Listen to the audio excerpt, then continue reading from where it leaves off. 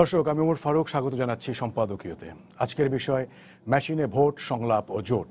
আর এ নিয়ে আলোচনার জন্য আমাদের স্টুডিওতে উপস্থিত আছেন professor doctor Nazmul Ahsan Kalimullah, chairman জাতীয় নির্বাচন পর্যবেক্ষক পরিষদ জানিপব, সুভাষ সিংহ রায়, রাজনৈতিক বিশ্লেষক, এবং এম এ আজিজ, সিনিয়র সাংবাদিক। দর্শক, আপনারাও টেলিফোনে সরাসরি অংশ নিতে পারবেন। এই জন্য টেলিভিশনের পর্দায় দেওয়া নম্বরে ফোন করতে হবে। এছাড়া ফেসবুক অথবা SMS এর মাধ্যমেও আপনাদের মন্তব্য পাঠাতে পারেন।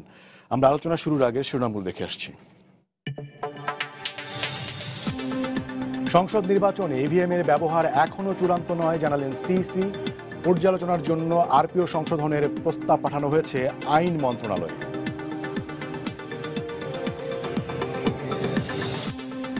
বিএনপি না এলে নির্বাচন থেমে থাকবে না, যথাসময়েই হবে বলছে আওয়ামী লীগ। একতরফা নির্বাচন জনগণ প্রতিহত করবে, মন্তব্য বিএনপি।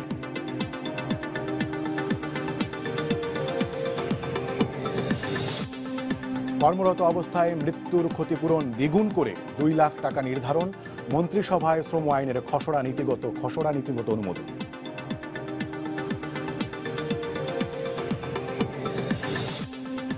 তিন দিন ছুটির পর মাসের প্রথম কর্মদিবসে বিঘ্নিত কয়েকটি ব্যাংকের আন্তঃব্যাংক চেক ক্লিয়ারেন্স, হয়রানির শিকার গ্রাহকরা।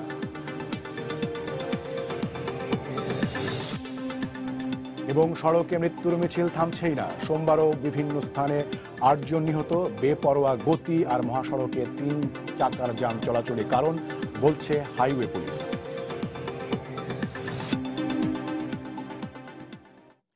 আপনাদের তিনজনকেই স্বাগত জানাচ্ছি আমাদের এই আজকের এই আলোচনায়। আমরা জানি যে গত সপ্তাহ খানেক ধরে EVM এর বিতর্কে পুরো রাজনৈতিক অঙ্গন উত্তপ্ত। এর পাশাপাশি সেপ্টেম্বর মাসে বিএনপির আন্দোলন করার যে ঘোষণা দিয়েছিল সেটিও আলোচনায় রয়েছে।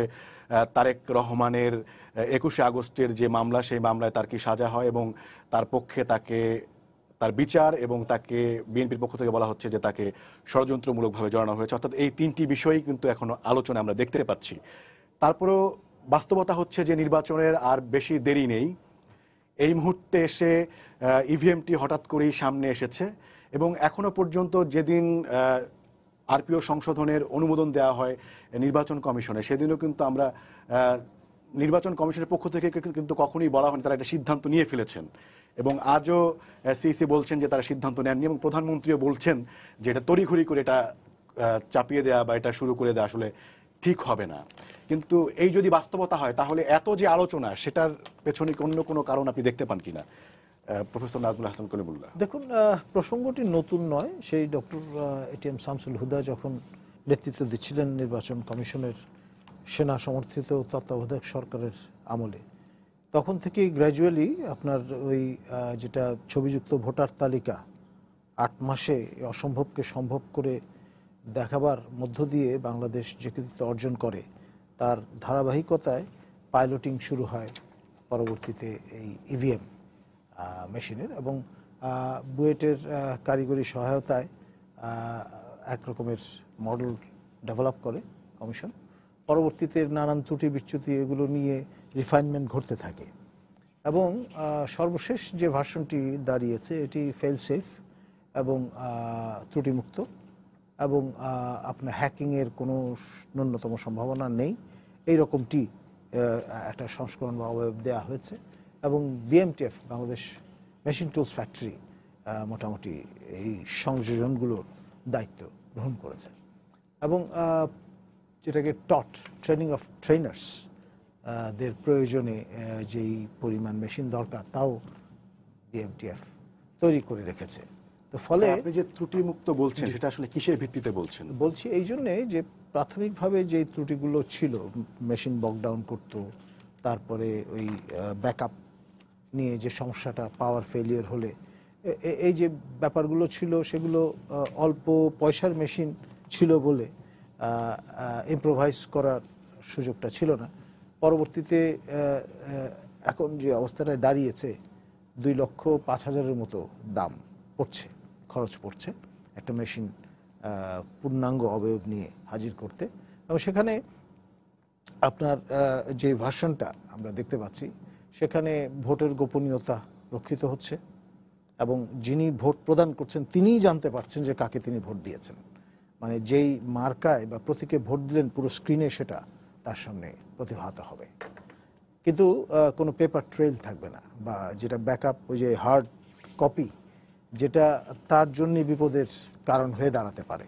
কোনো কোনো ক্ষেত্রে যে দাবিটি তোলা হয় যে তিনি যাতে একটা প্রুফ নিয়ে যেতে পারেন কাকে ভোট দিয়েছেন, সেই প্রুফ আমার জানা মতে গণচীনের কমিউনিস্ট পার্টি যখন আপনার হংকংয়ে নিয়ন্ত্রণ লাভ করলো, প্রথম লেজিসলেটিভ কাউন্সিল নির্বাচন পর্যবেক্ষণের সুযোগ আমার হয়েছিল। সেখানে কেন্দ্রীয়ভাবে পার্টির পক্ষ থেকে অনানুষ্ঠানিক বলে দেওয়া হয়েছিল পার্টির সদস্যদের যে আপনারা গোপন কক্ষে যে ব্যালটে ভোটটা দিলেন সেটা একটা ছবি আপনাদের এই সেলফোনে তুলে নিয়ে পার্টির কাছে হাজির করতে হবে। ইট ওয়াজ এ স্ক্যান্ডালাস থিং আর কি। ভোটের গোপনীয়তা কোনোভাবেই কম্প্রোমাইজ করার কিন্তু সুযোগ নেই। আমাদের পুরো ইউনিভার্সাল অ্যাডাল্ট ফ্র্যাঞ্চাইজ কালচারটাই এভাবে তৈরি। তো সেই জন্য এই বিষয়েও একটা সাবধানতা অবলম্বন করা হয়েছে। সেক্ষেত্রে কি মানে এখানে মানে কোনো ধরনের ঘষা মাজা করা বা সেই সুযোগও নেই কদাপি। কিন্তু আমরা এম এ আজিজ আপনার কাছে আসতে চাই, আমি দাদা আপনার কাছে পরে আসবো। সেটি হচ্ছে যে মির্জা ফখরুল কিন্তু প্রফেসর নাজমুল হাসান কলিমুল্লাহ যেসব কথা বলছেন তার পুরো উল্টো কথা তিনি আসলে বলছেন। তিনি যে কথাগুলো বলছেন তার যদি দু একটা আমি আপনাকে পড়ে শোনাই। তিনি বলছেন যে মির্জা ফখরুল ইসলাম বলেছেন যে ইভিএম দিয়ে ডিজিটাল কারচুপি সম্ভব, তিনি সেটা বলেছেন। আসলে বিএনপি কিন্তু এটা পুরোটাই কিন্তু এর বিরোধিতা করছে। আপনি যদি এই বিষয়ে একটু মন্তব্য করেন। ধন্যবাদ আপনাকে। আমি আরও কয়েকটি টেলিভিশনে ইভিএম বিতর্ক নিয়ে যখন আলোচনা হয়েছে আমি সেখানে অংশগ্রহণ করেছি। ব্যক্তিগতভাবে আমি মনে করি যে ইভিএম কোনো আধুনিক প্রযুক্তি নয়। আমি ফিজিক্সের ছাত্র এবং এই ইভিএম এখন ক্ষয়িষ্ণু, অর্থাৎ বিভিন্ন দেশে এটা পরিত্যক্ত হচ্ছে, বাতিল করে দেওয়া হচ্ছে, ব্যান করা হচ্ছে। ইনিশিয়ালি ইভিএম ব্যবহার করলেও বেশ কিছু, এখন সারা পৃথিবী জুড়ে 195টা দেশ আছে সারা পৃথিবীতে। এখন আমি ইন্টারনেট ঘেটে ফাইনালি যেটা পেয়েছি 14টা দেশ ইভিএম ব্যবহার করে। 9টা দেশ অলরেডি ইভিএম ব্যবহার করতো, সেখান থেকে সরে আসছে। কারণ ইভিএম হ্যাক করা যায়, ম্যানিপুলেট করা যায়, এই জন্যে সরে আসছে। এখন আমরা কেন এত তড়িঘড়ি করে? প্রশ্ন হচ্ছে বাংলাদেশে হ্যাক করার কোনো নজির, মানে স্থানীয় কিছু নির্বাচনে এটার প্রয়োগ করা হয়েছে, সেখানে কি কোনো নজির দেখা গেছে? যে স্থানীয় সরকারের নির্বাচন আর জাতীয় নির্বাচন এক নয়। ধরেন আমি বলি, আমেরিকাতে ইভিএম ব্যবহার করা হয় অনেক স্টেটে, তারপরেও আলোচনা তো হচ্ছে যে রাশিয়া এটাকে হ্যাক করেছে, রেজাল্ট পাল্টায় দিছে। প্রতিবেশী ভারত, সেখানে ইভিএম ব্যবহার হচ্ছে এবং প্রতিবাদও হচ্ছে। গত শুক্রবারে all party election commission meeting করছে, সেখানে আম আদমি পার্টি ইভিএম দিয়ে ডেমনস্ট্রেট করে দেখিয়েছে যে এটা ম্যানিপুলেট করা যায়। সবচেয়ে বড় প্রশ্ন হচ্ছে, পৃথিবীতে যদি 1 কোটির হিসাবের দেশ জনসংখ্যা ভোটার ধরি, তাহলেও প্রায় 120-25টা দেশ আছে। এর মধ্যে মাত্র 14টা দেশ ইভিএম ব্যবহার করে।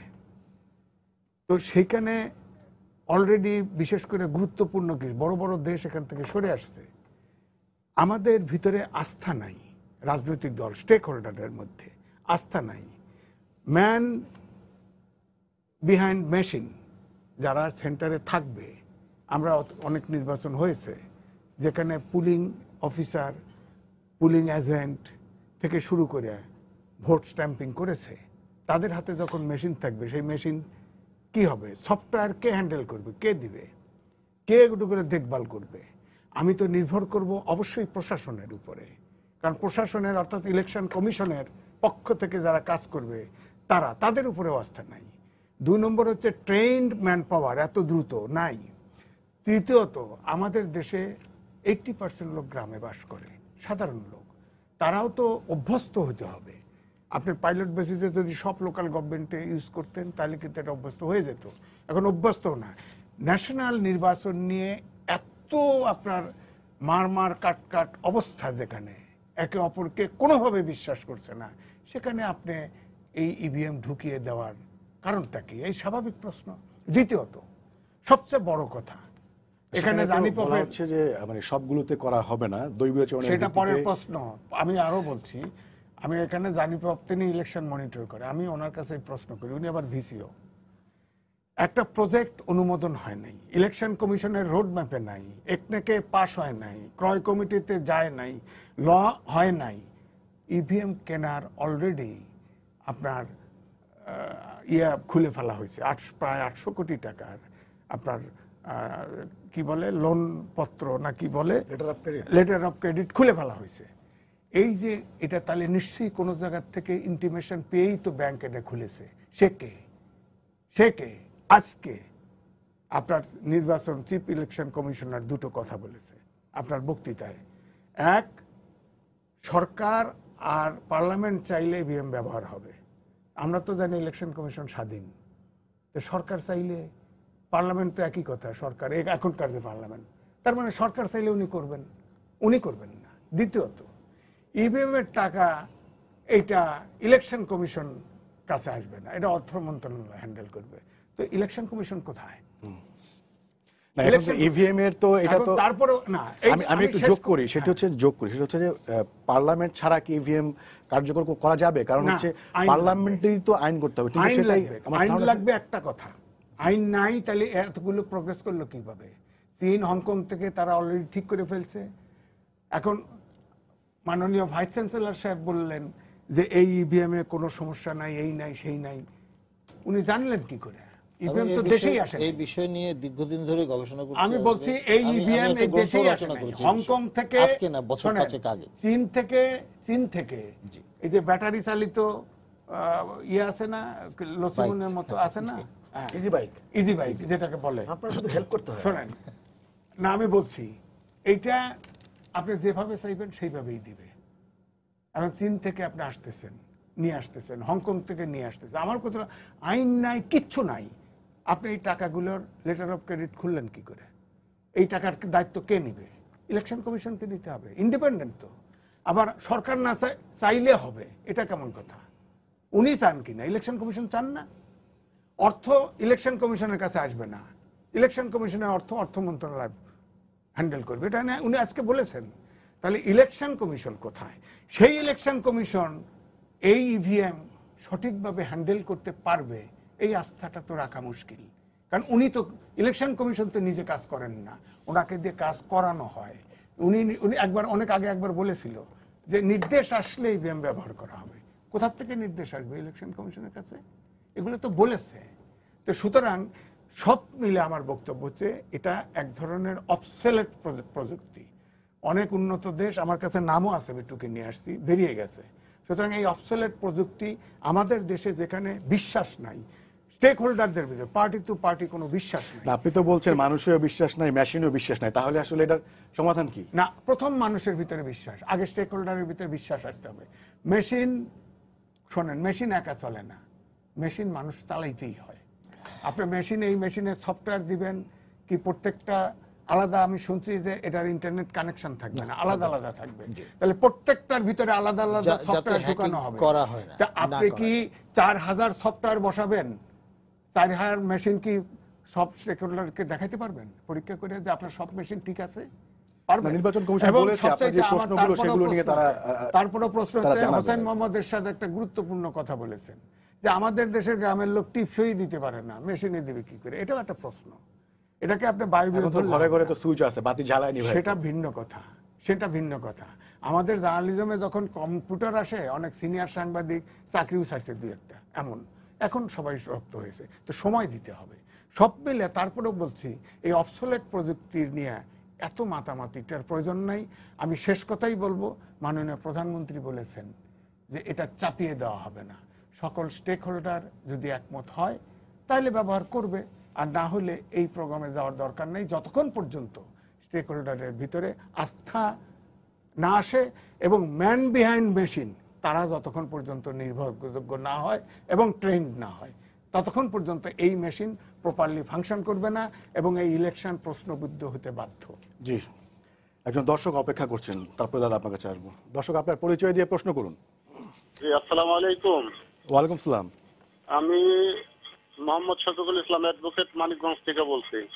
জি, আমার প্রশ্ন হলো, গতকালকে মাননীয় প্রধানমন্ত্রী শেখ হাসিনা সাংবাদিক সম্মেলন করে বলেছেন যে তড়ি ঘড়ি করে মানুষের মাঝে ইভিএম চাপিয়ে দেওয়া ঠিক হবে না। তাহলে বাংলাদেশের প্রেক্ষাপটে ইভিএম এর ব্যবহার করা সঠিক হবে কিনা বর্তমান নির্বাচনে? যে এটাই মূলত এতক্ষণ পর্যন্ত যে দুইজন আলোচক তারা আলোচনা করেছেন। আমি এখন সুভাষ সিংহ রায় আপনার কাছে আসতে চাই। সেটি হচ্ছে যে নির্বাচন কমিশন, তারপরে হচ্ছে সরকার প্রধান, দুইজনের বক্তব্য থেকেই এখনো পর্যন্ত কিন্তু এটা বোঝা যাচ্ছে যে এটা আসলে এখনো সিদ্ধান্ত হয় নাই। তাহলে নির্বাচনের এই 4 মাস আগে যে এই ইস্যুটা নিয়ে এত আলোচনা, এটাকে মানে অন্য কোনো উদ্দেশ্য বা রাজনৈতিক আলোচনার উত্তাপ ছড়ানোর জন্যই কি এই বিষয়টাকে এখানে সামনে আনা হয়েছে? যদিও প্রসঙ্গটা একটু অন্য, তারপরে আমি একটু উল্লেখ করি। আজকের প্রধানমন্ত্রী শেখ হাসিনা যখন বিরোধী দলের নেত্রী ছিলেন, যখন জমিরুদ্দিন সিরকার স্পিকার ছিলেন, তিনি তার বিরোধী দলের নেত্রীর বক্তৃতার সময় তিনি 72 বার তিনি তার মাইক বন্ধ করে দিয়েছিলেন। আর বেগম খালেদা জিয়া বিরোধী দলের নেত্রী হিসেবে সর্বশেষ যে বক্তৃতা দিয়েছেন সেটা 2 ঘন্টা 32 মিনিট। মাঝে একবারও তাকে বলা হয়নি যে আপনার বক্তৃতা সংক্ষেপ করুন। তো ওই রকম একটা সৌভাগ্যবান ব্যক্তি বেগম খালেদা জিয়া। আর আজকের টক শোতে সৌভাগ্যবান ব্যক্তি এম.এ. আজিজ। তিনি এক পর্যায়ে মনে হলো যে তিনি একেবারে কথা শেষ করে আবার নতুন কথা শুরু করেছেন। সবাই সুযোগ পাবেন, উনি ফিজিক্সের ছাত্র ছিলেন, আমিও বিজ্ঞানের ছাত্র ছিলাম, ওষুধ বিজ্ঞানের ছাত্র, কেমিস্ট্রির, ফার্মেসির। তা আমার যে কথাগুলো ওনার বক্তৃতার প্রেক্ষাপটে যেটা আসলো, যে আপনি বলছেন যে বাংলাদেশের প্রথম বললেন যে এটা খুবই জনপ্রিয় একটি শব্দ, হ্যাকিং হবে। এটা কিন্তু বিএনপির সব নেতারাই বলে, যেখানে ইন্টারনেট সংযোগ নাই সেখানে হ্যাকিং কি করে হয়।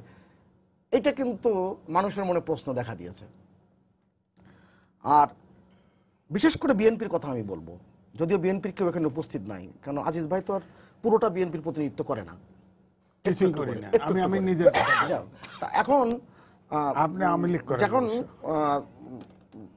বিএনপি যখন প্রথম রাষ্ট্র ক্ষমতায় আসলো 90 ছাত্র গণঅভ্যুত্থানের পর, তখন এই সমুদ্রের তলদেশ থেকে যে ইন্টারনেটের যে লাইন, আমরা যেটাকে বলি অপটিক্যাল ফাইবার সাবমেরিন যে কমিউনিকেশন কেবল সিস্টেমস, সেই সিস্টেমকে সুযোগ দেওয়া হয়েছিল, যেটা সি যে আছে সেখানে। তারা বলেছে, বেগম খালেদা জিয়ার বক্তৃতা ছিল কোট আনকোট, তিনি বলেছিলেন আমাদের সমস্ত তথ্য বাইরে পাচার হয়ে যাবে। নেননি। মাঝখানে আর একটি 5 বছরের ক্ষমতা গেছে আর একটি দল, আবার যখন ক্ষমতায় এসছে তখন তারাই আবার সংযোগ নিয়েছে টাকা খরচ করে। তখন কিন্তু বিনা খরচে নেওয়ার কথা ছিল। তার মানে কি, নতুন কোনো বিষয় কিন্তু মানতে রাজি না। এটা কিন্তু একটা আত্মহনন মনস্কতা। আপনি আজকে বলছেন যে মানুষের আস্থা, ইভিএম হবে কি হবে না সেই বিতর্ক নিয়ে এখন বিতর্ক না করে শুধু এই বিজ্ঞান নিয়ে আমি কথা বলতে চাই। আপনি এটিএম মেশিন, বাংলাদেশের কত শতাংশ মানুষ এটিএম ব্যবহার করে? আমরা যেটাকে অটোমেটেড টেলার মেশিন বলি, মানুষ এখন চেক সিস্টেমের থেকে বেশি স্বাচ্ছন্দ্য বোধ করে এটিএম মেশিন থেকে। আপনি কোনো গণমাধ্যমে খুব বেশি কি সংবাদ আমরা এসেছে এই এটিএম ব্যবহারের হওয়ার পর থেকে যে এখানে কোনো হ্যাকিং হয়েছে, জালিয়াতি হয়েছে? খুব বেশি হয়নি। হয়েছে? খুব বেশি হয়নি। হ্যাঁ, খুব বেশি। এই যে ব্যাপারগুলো, এগুলো কিন্তু মাথায় রাখতে হবে, বিজ্ঞানকে আপনার মেনে নিতে হবে। আর যদি সংস্কারের বিষয়টি বলেন, আজকের প্রধানমন্ত্রী শেখ হাসিনা 2006 সালে যে নির্বাচন কমিশনের যে সংস্কারের যে প্রস্তাব দিয়েছিলেন, প্রথমে 11 দল, পরে 14 দল, গণফোরাম এবং কমিউনিস্ট পার্টি যোগ হতে যে 14 দলের যে ধারাবাহিক যে কর্মসূচি, প্রথমে 32 দফা, তার পরবর্তী 23 দফা যে সংস্কার প্রস্তাব দিয়েছিলেন, সেই সংস্কার প্রস্তাবে একটা গুরুত্বপূর্ণ অধ্যায় ছিল তখন কিন্তু বিরোধী দলে। এখানে কিন্তু শেখ হাসিনা এবং খালেদা জিয়ার মধ্যে পার্থক্য। তখন তিনি বিরোধী দলে, তখন তিনি বলছেন ইভিএম পদ্ধতি চালু করতে হবে, কোট আনকোট বলছি। আপনি এখন বিরোধী দল থেকে শেখ হাসিনা যদি আস্থা রাখতে পারে ইভিএম এর উপরে, আজকের বিএনপি বিরোধী দলের থেকে আস্থা রাখতে পারছে না। এটাই হচ্ছে সংকটের জায়গাটি। এই যে বিখ্যাত একজন পণ্ডিত ব্যক্তি আশিস নন্দী, ভারতের বাঙালি পণ্ডিত, তিনি একটা লেখায় উল্লেখ করছেন, এটাকে এই জাতীয় বিষয়কে বলা হয় সাইকো অ্যানালাইটিক পলিটিক্যাল সাইকোলজি। এই সাইকো অ্যানালাইটিক পলিটিক্যাল সাইকোলজির জায়গায় থেকে বিএনপি থেকে সরিয়ে আনা খুব মুশকিল। এখন আজিজ ভাইকে সরিয়ে আনা যায় কিনা এই চেষ্টা করেন, একটু করি। তিনি এই যে বলছেন যে সারা পৃথিবীতে ইভিএম আস্তে আস্তে উঠে আসছে, এটা যেমন বলেছেন। আমি আবার যদি বলি ইভিএম এর বাস্তবতা সেখানেই যে সারা পৃথিবীতে যে নির্বাচন নিয়ে যে জনমত যে জরিপ হয়েছে আন্তর্জাতিক, আপনি গুগলসে সার্চ করলে দেখবেন পারসেপশন ইলেকটোরাল ইন্টিগ্রিটি, এটা স্যার খুব ভালো বলতে পারবেন। এই পারসেপশন ইলেকটোরাল ইন্টিগ্রিটির যে র্যাঙ্কিং করেছে সারা পৃথিবীতে 2 বছর ব্যাপী রাষ্ট্রপতি নির্বাচন, পার্লামেন্ট নির্বাচন, লোকাল গভর্নমেন্ট নির্বাচন নিয়ে যে র্যাঙ্কিং করেছে, সেই র্যাঙ্কিংয়ের যে শীর্ষ যে 10টি দেশ খুব ভালো নির্বাচন হয়েছে আর খুব খারাপ নির্বাচন হয়েছে যে 10টি, সেই র্যাঙ্কিংয়ের মধ্যে খুব ভালো নির্বাচন যে কটা হয়েছে তার মধ্যে 6টা হয়েছে ইভিএম পদ্ধতিতে। এবং তার ভিতরে 1 নম্বর হলো জার্মানি, যে এই যে জার্মানি এটা পরিত্যাগ, আমি এটা পরিত্যাগ, আমি আপনাকে বলি উন্নত প্রযুক্তি যখন দেশ যখন যায় তখন আরো উন্নত পদ্ধতির দিকে যায় এবং তাদের যে আস্থার জায়গাটি তখন তারা অন্য আর একটা কিছু বেছে নেয়। কিন্তু আমার যে শুরু করার জায়গাটি, সেই শুরু করার জায়গাটি যখন আমি তো উল্লেখ করলামই যে শেখ হাসিনা যখন সংস্কার প্রস্তাব আনে, তিনি এই যে 1,44,00,000 ভোটার ভুয়া ভোটার সেটা বাতিলের আন্দোলন করেন, তিনি যে স্বচ্ছ ব্যালট বাক্সের কথা বলেন সেটা যদিও বাস্তবায়িত হয়েছে পরবর্তীতে এবং তার আন্দোলনের ফসল, এবং আজকে যে ছবিযুক্ত ভোটার তালিকা সেটাও শেখ হাসিনার আন্দোলনের ফসল। আপনার কথা যদি মেনেও নেওয়া হয় যে ইভিএম প্রযুক্তি নির্ভুল বা সেটা হচ্ছে অত্যাধুনিক, তারপরেও কি আপনি মনে করেন কিনা যে সবগুলো রাজনৈতিক দলগুলো সম্মতি ছাড়া এবং ভোটারদেরকে তৈরি করা ছাড়া যেটা বলা হচ্ছে সেই জন্য আসলে প্রস্তুত কিনা এই প্রযুক্তির যে প্রয়োগের, সেটা প্রস্তুত আপনি মনে করেন কিনা? আপনি বাংলাদেশের যে মানুষ যে তথ্য প্রযুক্তি ব্যবহার করছে, হাতে হাতে মোবাইল, এই আজিজ ভাইয়ের আমি যদি এই অনুষ্ঠান থেকে বেরিয়ে যাওয়ার পরে হাতাহাতি করি সামনে, আপনি দেখবেন একেবারে ফেসবুকে আপলোড হয়ে গেছে, দেখা যাবে যিনি আপলোড করেছেন তিনি ক্লাস 7 পাস, ওই সামনে দিয়ে যাচ্ছেন, রিক্সাওয়ালাও আপলোড করছেন। প্রযুক্তির সক্ষমতা বাংলাদেশের অসাধারণ এবং এটা খারাপ কাজে ব্যবহার হচ্ছে অনেক, সেটাও আমরা মানছি, কিন্তু প্রযুক্তির সক্ষমতা। আরেকটি ব্যাপার যে সবাইকে আস্থায় নেওয়া সবসময় কিন্তু ভালো জিনিস, বিশেষ করে যেটা পরিবর্তন করে, বিপ্লব ঘটায়। আপনি দেখেন যখন ঈশ্বরচন্দ্র বিদ্যাসাগর যখন বিধবা বিবাহের জন্য যিনি যখন লড়াই শুরু করলেন, ওই ব্রিটিশ সরকারের কাছে যে আবেদনটি জমা দিয়েছিলেন মাত্র ছিলেন 34 জন, মাত্র 34 জন, আর 11-12 দিন পরে যে তার বিরুদ্ধে যেটা পড়েছিল তৎকালীন সুশীল সমাজ, ব্রাহ্মণবাদীদের সমাজের, সেটা ছিল 34,000। অতএব ওই অল্প সংখ্যক মানুষের সেই যে লড়াইটা, সেটা যদি বাস্তবায়িত ব্রিটিশ সরকার না করতেন তাহলে, এবং ঈশ্বরচন্দ্র বিদ্যাসাগরের এই বিপ্লবের এই ঘটনাটি, বিপ্লবিক পরিবর্তনটি না করতেন, তাহলে আজকে আমরা কিভাবে এটা চিহ্নিত করতাম? সবসময় সব ভালো কিছু একেবারে জনসমর্থিত হয় না, এটা আপনাকে মেনে নিতে হবে। তারপরেও মাননীয় প্রধানমন্ত্রী গতকাল সাংবাদিক সম্মেলনে স্পষ্ট করে বলেছেন, এটা একেবারে পরীক্ষা নিরীক্ষা না করে হঠাৎ করে কিংবা তড়িৎ করে এটা কোনো কার্যকরী করার সুযোগ নেই, এটা তো স্পষ্ট করেছেন। আরেকটি ব্যাপার বলেছেন যে আজিজ ভাই তো অনেক কোনো প্রসঙ্গ তুলেছেন, একটি প্রসঙ্গ তুলেছেন যে আগে কেন এলসি খোলা হয়েছে কিংবা আগে কেন এটা নিয়ে তাড়াহুড়ো করছেন। আগে পরের ব্যাপারটা সেটা তো নির্বাচন কমিশন জবাব দেবে, আমরা এই দুইজন কিংবা উনিও কেউ এর জবাব দেওয়ার ব্যক্তি না।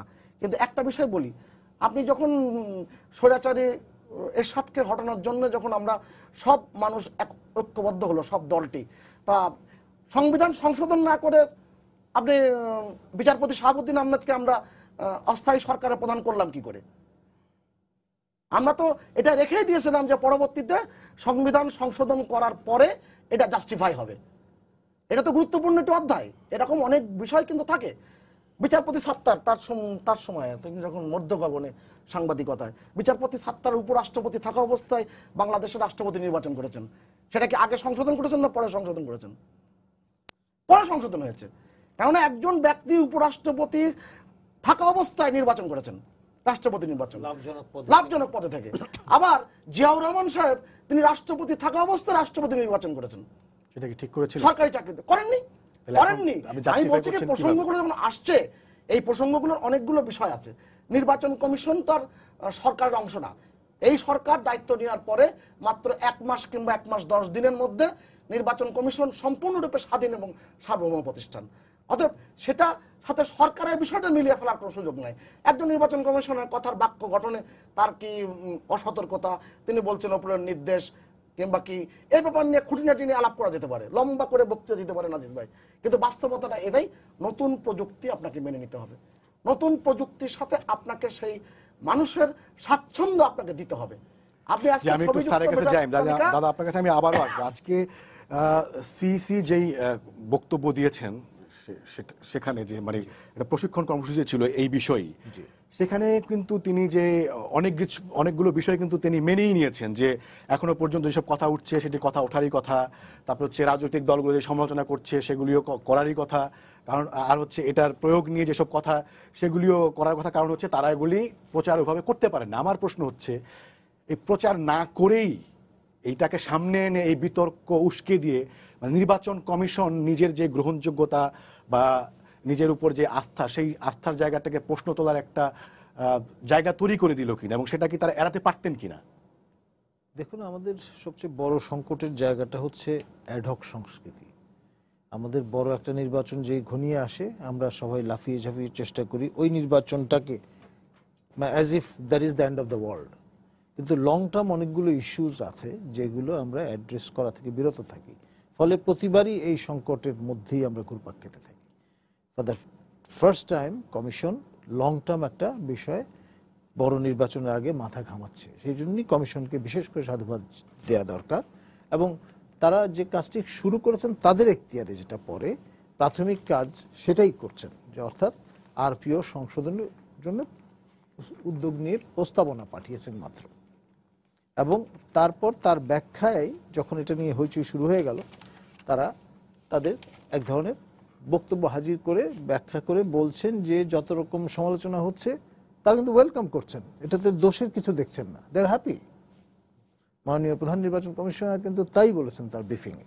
এবং অংশীজনদের কথা বলেছেন, যে অংশীজনদের বাদ দিয়ে এড়িয়ে তিনি এটি কার্যকর করার চেষ্টা করবেন না। মাননীয় প্রধানমন্ত্রী তার যে প্রেস ব্রিফিংটা করলেন বিমস্টেক থেকে ফিরে, সেখানেও কিন্তু এই কথাটি তিনি বলেছেন যে এটা চাপিয়ে দেওয়ার কোনো সুযোগ নেই, সবাইকে অনবোর্ড নিয়েই অগ্রসর হতে চান। এবং তার এই যে চিন্তা, মহৎ চিন্তাটি কিন্তু আজকের নয়, বহুদিন আগে সেই ডক্টর হুদা যখন প্রধান নির্বাচন কমিশনার ছিলেন তখনই কিন্তু তিনি ঘোষণা করে বলেছিলেন যে জি পরিষ্কার, মানে সুভাষ যে কথাটি বলেছেন ইতিহাস নির্ভর কথা, মানে মন গড়া কোনো কথা তিনি কিন্তু এখানে প্রযুক্ত করে দিচ্ছেন না। যদি করতেন আমি প্রতিবাদ করতাম, কারণ বিষয়টা পরিষ্কার মনে আছে। আর এই যে প্রস্তুতিমূলক যে কাজটা, সেটা আপনার হাতে কলমে মাঠে কিন্তু এটা স্থানীয় সরকার পরিষদের বা বিভিন্ন যে প্রতিষ্ঠানগুলো আছে সেগুলো ডেফিনেটলি নির্বাচন হচ্ছে, তো ইউনিভার্সাল অ্যাডাল্ট ফ্র্যাঞ্চাইজের ভিত্তিতে নির্বাচন হচ্ছে এবং নির্বাচন কমিশনের পৌরোহিত্যে হচ্ছে, যদিও স্থানীয় সরকার মন্ত্রণালয়ের ফরমাইশি কাজ এক অর্থে, কিন্তু তারা তো এটা ইন্তজাম করছেন। তো করতে গিয়ে পাইলটিং কিন্তু পরিষ্কার, যত রকম দফায় যত রকম করা যায় তারা সব রকম করে দেখেছেন। 2017 সালের 30 মার্চ কুমিল্লা যে সিটি কর্পোরেশন পুরোটা ইভিএম এবং বিএনপি জয়লাভ করেছে। ডেফিনেটলি তো আমাদের পরিষ্কার বেশি নিকটবর্তীদের বিষয়। একজন দর্শক অপেক্ষা হচ্ছে, প্রশ্ন নিয়ে আসি। দর্শক আপনার পরিচয় দিয়ে প্রশ্ন করুন। জি, আমার নাম সাইফুল ইসলাম, আমি ময়মনসিংহ থেকে কথা বলছি। জি জি বলুন। জি, আমি তো আজি সাহেবের কথার প্রেক্ষিতে বলছি যে উনি বললেন সারা পৃথিবী বহু দেশ ইভিএম মেশিন বন্ধ করে দিচ্ছে, ওনারা বেরিয়ে আসছেন ইভিএম ব্যবহার থেকে। তো আমার হলো সারা পৃথিবীর যেসব দেশে ইভিএম বন্ধ করে দিচ্ছে বা এখন পরিত্যাগ করছে, তারা কি স্মার্ট কার্ডের মাধ্যমে ইভিএম ব্যবহার করছে? আমাদের বাংলাদেশে বর্তমান ইভিএম এর প্রযুক্তি হলো স্মার্ট কার্ডের মাধ্যমে। স্মার্ট কার্ড পৃথিবীর অন্য কোনো দেশে ব্যবহার হয় নাই। আর এখানে ইভিএম এর ত্রুটি থাকার সম্ভাবনা কোথায়? অন্যের স্মার্ট কার্ডকে আমি নিতে পারবো? আমি জি আপনাকে ধন্যবাদ। সংক্ষেপে বলছি, ও যারা সুইচ ওভার করছে তারা কেউ কেউ কনভেনশনাল মেথডে চলে গেছে, কেউ ইন্টারনেট সিস্টেমে চলে গেছে, ইভিএম এ নাই। এক কথায় অ্যান্সার।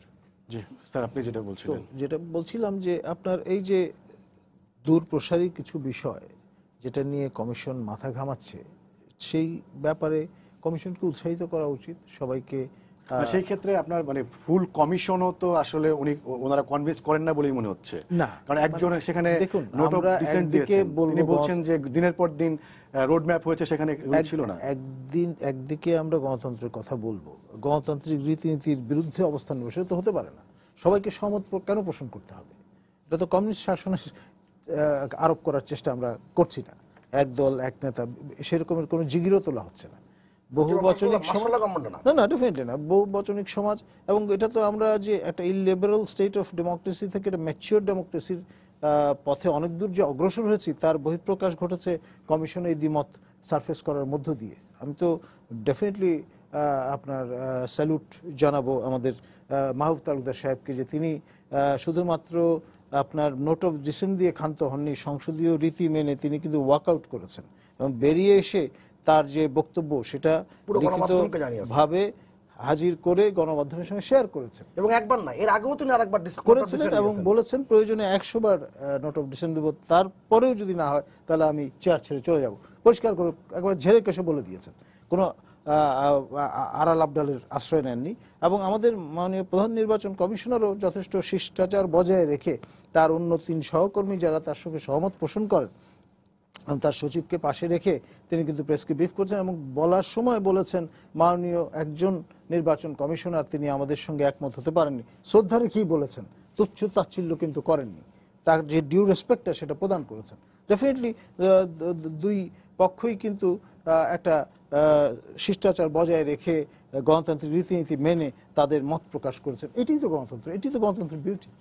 জি, আমি আজিজ ভাই আপনার কাছে আসতে চাই, সেটি হচ্ছে যে এই সাম্প্রতিক সময়ে যত বিষয় নিয়ে আলোচনা হচ্ছে এর ভিতরে একটি হচ্ছে যে বিএনপির যে আন্দোলনের ঘোষণা, সেটি তারা বলছিলেন যে প্রতিষ্ঠাবার্ষিকীর অনুষ্ঠানের পর থেকে বেগম জিয়াকে মুক্ত করা, সহায়ক সরকারের দাবি যে তাদের দীর্ঘদিনের দাবি সেটি প্রতিষ্ঠা করার জন্য তারা আন্দোলনে নামবেন। তো আপনার কি মনে হচ্ছে মানে কোনো সেই ধরনের কোনো আলামত কি দেখা যাচ্ছে বিএনপি সেই ধরনের কোনো মানে জোরালো আন্দোলন তারা করতে পারবে? প্রধানমন্ত্রী গতকাল বলেছেন যে দাওয়াতও দেব না, আবার হচ্ছে বাধাও দেব না, পারলে আন্দোলন চাইলে আন্দোলন করতে পারে।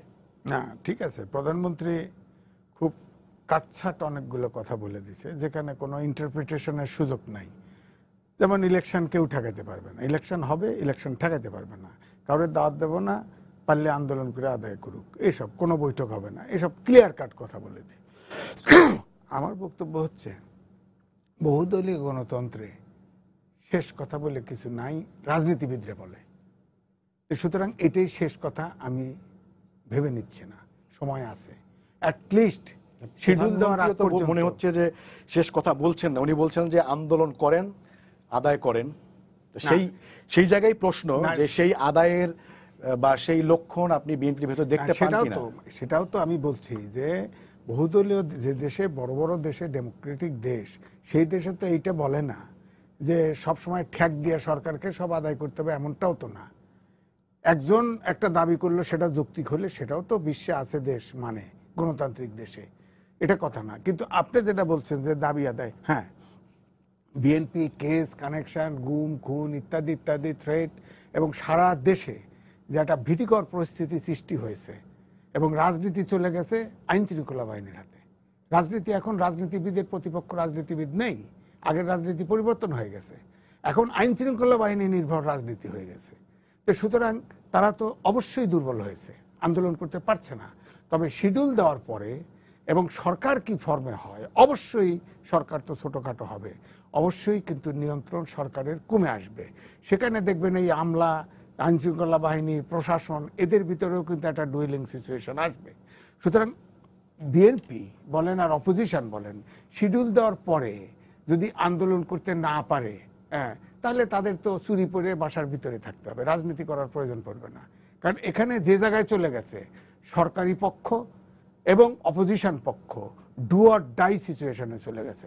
সরকার থেকে নামতে রাজি না সরকার, এবং বিরোধী দলকে এনিওয়ে সরকারে যেতে হবে, ডু অর ডাই সিচুয়েশনে। সরকার বলছে নির্বাচনে যদি তারা হারে, এটা কথার কথায় পরিবেশ বলে, বাস্তবতা বলে, পারসেপশন বলে, নির্বাচনে এনিওয়ে সরকারকে ক্ষমতায় আসতে হবে, এটাই মানুষ বোঝে। নির্বাচন নিরপেক্ষ হবে না, সে যেমনে পারে হেমনে আইব। হ্যাঁ, এই হলো সাধারণ লোকের পারসেপশন। এখন যদি অঙ্ক করে বুঝাইতে বলেন সেটা তো আমি পারবো না, আমি পারসেপশন থেকেই বলবো। আর বিরোধী দলও মনে করে সেই ধরনের কোনো যে জরিপ আছে আমরা কিনা? আপনি সাধারণ ধরেন লোকের সামনে perception বলছেন। সামনে কারণ জরিপ তো আপনারা করবেন, মিডিয়া করবেন, এটা তো হচ্ছে না আপনি সবসময় বলছেন, আপনার সবসময় জরিপ হয়। আছে এই কিনা? জন্য আমি ব্যক্তিগতভাবে আমার জরিপ বলছি আমি, যে এখন যে দেশের সিচুয়েশন, তাতে করে ধরেন এবারে যদি এই যে ধরেন আমাদের বর্ষিয়ান নেতা তোফায়েল আহমেদ আজকে বলছে যে ইলেকশনে যদি শেখ হাসিনা প্রধানমন্ত্রী না হয় এবং এই দল যদি ক্ষমতায় না যায়, প্রথম দিনেই 1 লাখ লোককে হত্যা করা হবে। বলেন এটা কি? আজকে ওবায়দুল কাদের সাহেব গতকাল আগেও তো বলছে বক্তৃতায় যে যদি বিএনপি আসে তলফি তলপর সহ ফালাইতে পারবা না, বলছে না। এবং গতকালকেও বলছে যে মাইনরিটি বিএনপি আসলে যে সংখ্যালঘুদের উপরে আবার দলন পীড়ন শুরু হবে। এগুলো তো এটা তো দেশের শান্তির ভাষা না, এগুলো ভাষা না। আবার বিরোধী দল দেখেন, যে বিরোধী দল যদি এবারে নির্বাচিত না হতে পারে, ধরেন বেগম জিয়া জেলে আছে তাদের প্রধান, দ্বিতীয় ব্যক্তি অলরেডি সরকার কোর্ট বলবে, কিন্তু সরকারের পক্ষ থেকেই বলে দেওয়া হয়েছে সেপ্টেম্বরে রায় হবে এবং বিএনপি নেতৃত্ব শূন্য হবে, এটাও বলে দেওয়া হয়েছে সরকারের পক্ষ থেকে।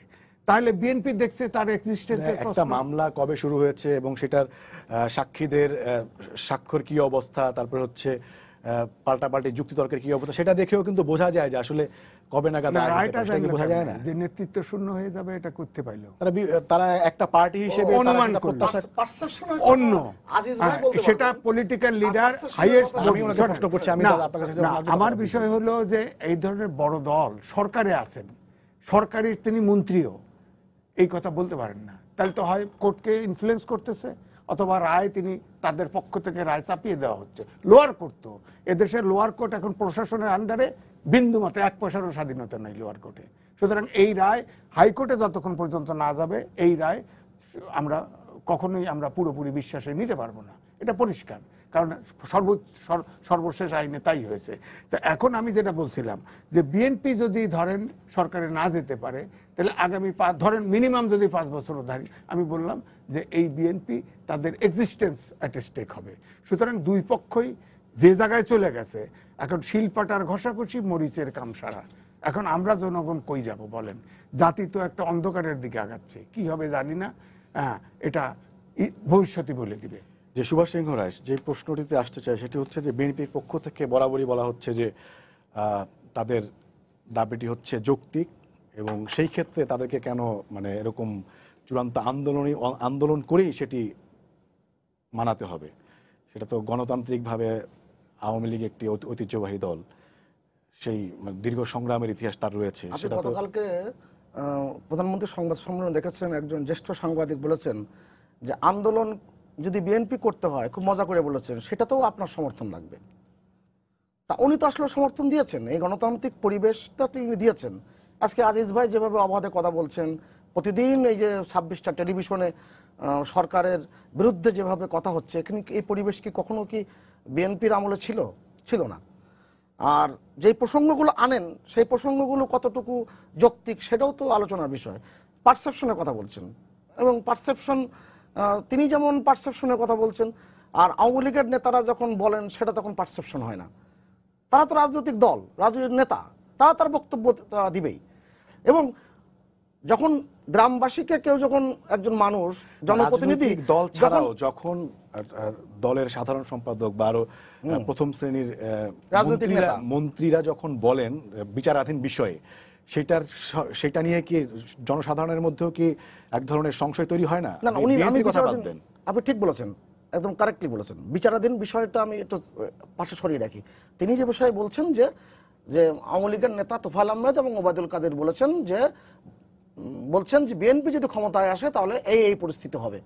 এখন জনপ্রতিনিধি যখন থাকে, গ্রামের একজন ধরেন একটা গ্রামবাসী, একজন ভয়ঙ্কর ডাকাত ছিল, সেই ডাকাত এক সময় 10 বছর আগে ডাকাতি করতো, মানুষ মেরে ফেলতো, খুন করতো, তখন তার কোনো একদিন যদি সে মানুষের উঠান বৈঠকে যদি বলে যে ওই ডাকাত যদি আবার আসতে পারে, তোমরা যদি সতর্ক না হও, তাহলে কিন্তু আবার সেই অবস্থা তৈরি হতে পারে। সেটা হতে পারে না? বাংলাদেশে কি হয়েছিল 2001 সালে 1 অক্টোবর নির্বাচনের পরে? এই প্রসঙ্গ তো আমার বলার কথা ছিল না। বাংলাদেশে 3.5 বছর টানা 2001 থেকে কি পরিমাণ নেতা কর্মী নিহত হয়েছেন, কি পরিমাণ রফুজা থেকে শুরু করে মহিমা থেকে শুরু করে পূর্ণিমা থেকে শুরু করে বাংলাদেশে নির্যাতন ঘটেছে। এবং আওয়ামী লীগ একটা গবেষণা প্রতিষ্ঠান তৈরি করেছিল সিআরআই, সেই গবেষণা প্রতিষ্ঠান পর্যন্ত একদম তছনছ করে দেওয়া হয়েছে। বাংলাদেশের যে সাংবাদিক হত্যাকাণ্ড, এই শামসুর রহমান কেবল বলেন আর মানিক শাহ বলেন, এরকম একের পর এক যে সাংবাদিক হত্যাকাণ্ড কোন সময় হয়েছে, তা স্বাভাবিক কারণে সেই দুঃসহ স্মৃতির কথা তো স্মরণ করিয়ে দিতেই পারে তার কর্মীদের, সমর্থকদের, জনগণদেরকে। আওয়ামী লীগকে তার 23 বঙ্গবন্ধু এভিনিউতে নোংরখানা খুলতে হয়েছিল, এটাই তো বাস্তবতা। সেই বাস্তবতা স্মরণ তার কর্মীদেরকে করিয়ে দিতেই পারেন, এটাই তো তার রাজনীতির দর্শন। আর একটা বিষয় তিনি বলছেন যে হাতে চুরি পড়ে চলে যেতে হবে। এখন উন্নত প্রযুক্তির কথা বলছেন, গণতন্ত্রের কথা বলছেন, আধুনিক মানসিকতার কথা বলছেন এবং বহুদলীয় গণতন্ত্রের কথা বলছেন, আর মানধান্তার আমলের শব্দগুলো আজিজ ভাই ব্যবহার করছেন এবং চুরি যারা পড়ে তাদেরকে তিনি অবমাননা করছেন। এই যে এইটাও কিন্তু একটা গুরুত্বপূর্ণ বিষয় এবং আপনার সে জায়গায় সতর্ক থাকতে হবে। আজকের বাস্তবতা সেটাই সেই ব্যাখ্যা দিক। এই সরকারের আমলে যে 30 জন সাংবাদিক মারা গেছে, সাগর রুনি সহ এই যে বাস্তবতা, এই যে আমি পয়েন্ট ক্লিয়ার, আমি জরিপের কথা বলছেন, সর্বশেষ যে আন্তর্জাতিক জরিপ দুটো হয়েছে তার কাগজ দুটো আমার সামনে। একটা কি হয়েছে, বিএমআই রিসার্চ, সেই রিসার্চের কি আছে, জনসমর্থনে এগিয়ে থাকবে আওয়ামী লীগ। এটা মাত্র 2 মাস আগে হয়েছে। তার আগে কি হয়েছিল, আইআরের যে জরিপ, সেই জরিপে কি বলেছে, শেখ হাসিনা আওয়ামী লীগ বেশি জনপ্রিয়। সব গণমাধ্যমে এসেছে। অতএব আজিজ ভাই যদি আজিজ ভাইয়ের মতো করে জরিপ করেন এবং আজিজ ভাইয়ের নিজের পারসেপশনটাকে যদি সামনের দিকে তুলে ধরেন, সেটা ব্যক্তিগত স্বাধীনতা।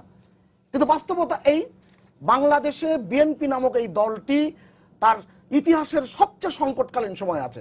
কি কারণে?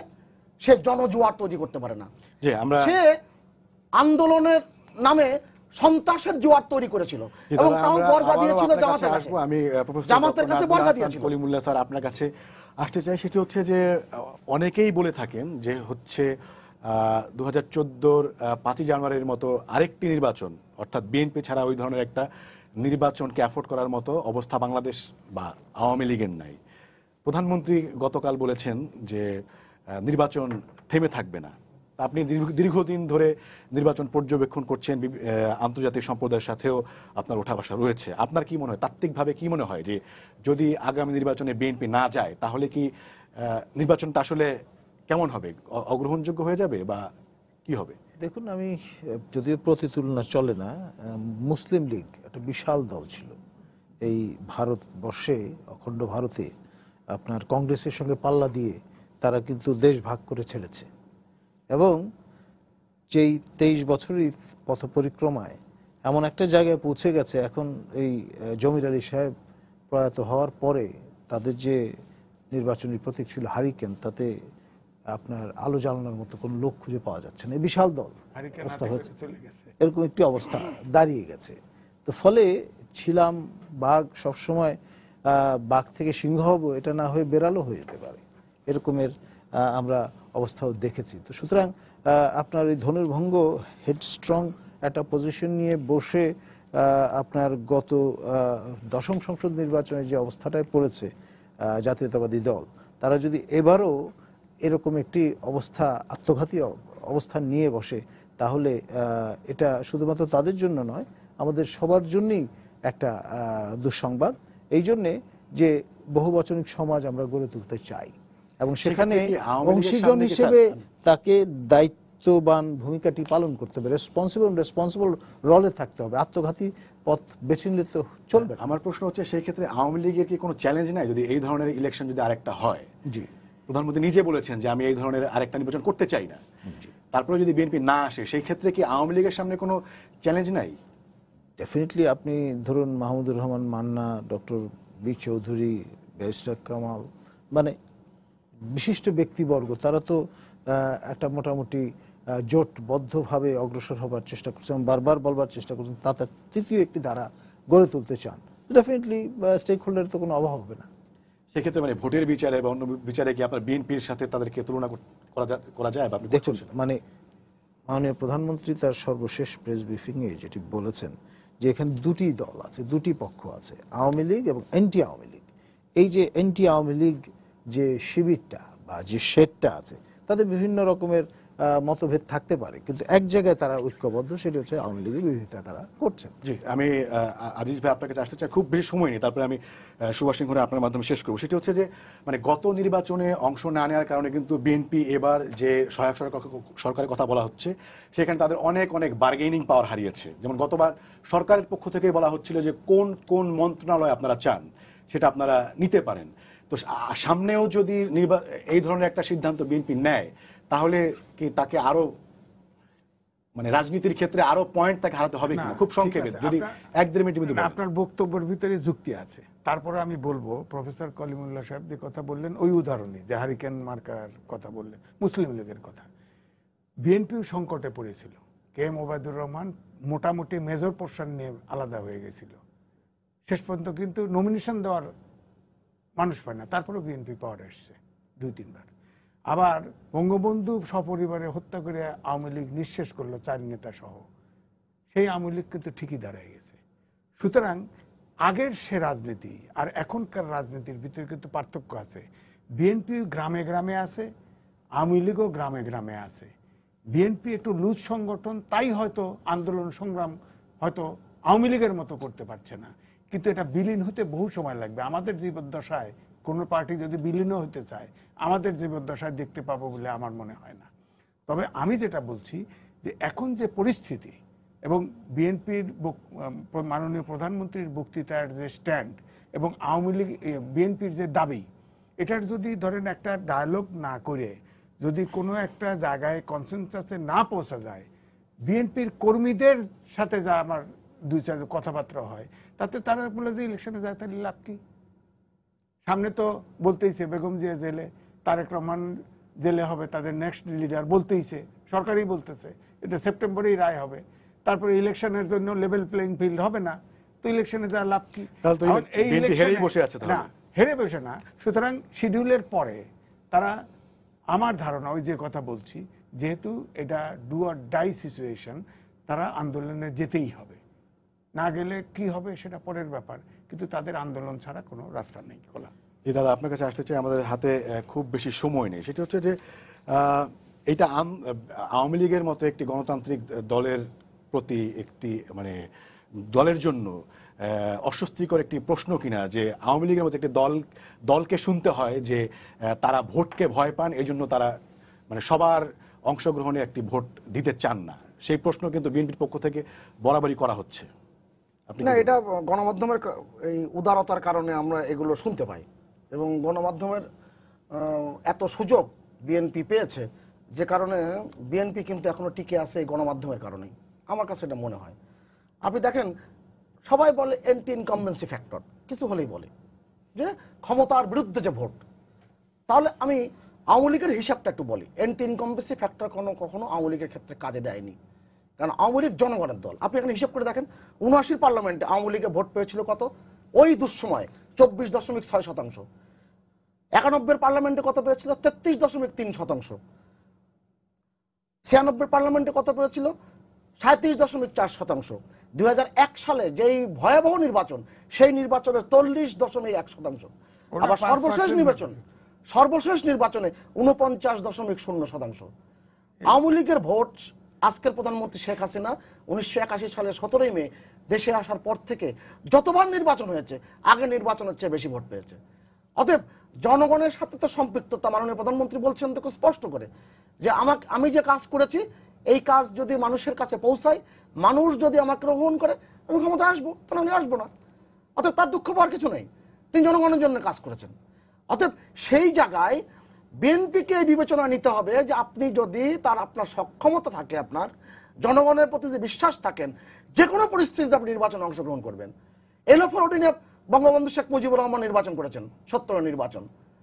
সেই পরিস্থিতিতে ৭৯ পার্লামেন্টে আওয়ামী লীগ নির্বাচনে অংশগ্রহণ করেছে, যেই গঠনতন্ত্র এবং ঘোষণাপত্র জমা দিতে বলা হয়েছিল, দলবিধির উল্লেখ করা হয়েছিল যে বঙ্গবন্ধুর ছবি এবং নাম ব্যবহার করা যাবে না, সেই পরিস্থিতিতে আওয়ামী লীগ অংশগ্রহণ করেছিল। অতএব আওয়ামী লীগের কাছ থেকে বিএনপির অনেক কিছু শিখবার আছে, রাজনীতির দীক্ষা নেওয়ার সময় জি, এসেছে। সুভাষ সিংহ রায়, প্রফেসর কারণ ডক্টর 21 নাজমুল আগস্টের হাসান, গ্রেনেড হামলার পর কলিমুল্লাহ এবং এম এ আজিজ, আপনাদের তিনজনকে অসংখ্য ধন্যবাদ আমাদের এই আলোচনায় অংশ নেওয়ার জন্য। দর্শক, আপনাদেরও ধন্যবাদ জানিয়ে শেষ করছি আজকের সম্পাদকীয়। আগামীকাল আবারও দেখা হবে রাত 10টায়, দেখার আমন্ত্রণ রইল। শুভরাত্রি।